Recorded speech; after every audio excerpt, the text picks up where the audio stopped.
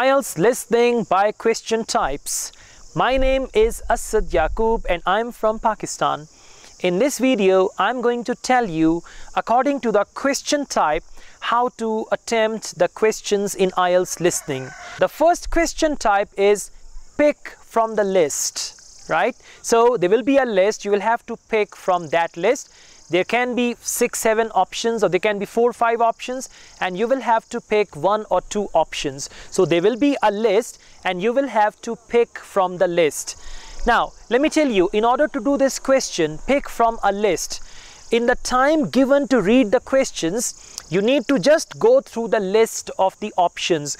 Don't try to read carefully, or don't try to cram all of them, don't try to retain all of them, because you know, in the audio they are going to talk about almost all these things, but at the end of that, either they are going to say that this is true, or they are going to say that this is false, or this actually happened, or this did not happen, or this is the case, or this is not the case. So what you need to do, as the audio starts, you need to go through the list of options. Your eyes should move through the list of options, and you see this is option 1, this is option 2, this is option 3, and in the reading time, try to underline 1 or 2 keywords from each option. Now option will be in the form of a statement, or option will be in the form of a sentence. So what you need to do, if it is a sentence, you can underline the verb or any other important thing which you think can help you understand all the statement. So the thing is, you need to cut it short, right?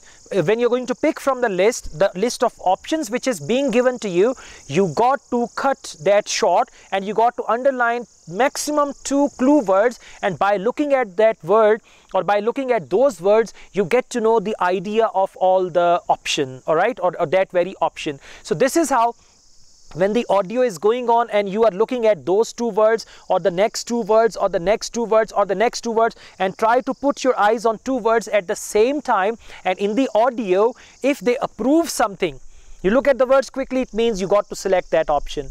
If they're going to disapprove it, then you can leave that option.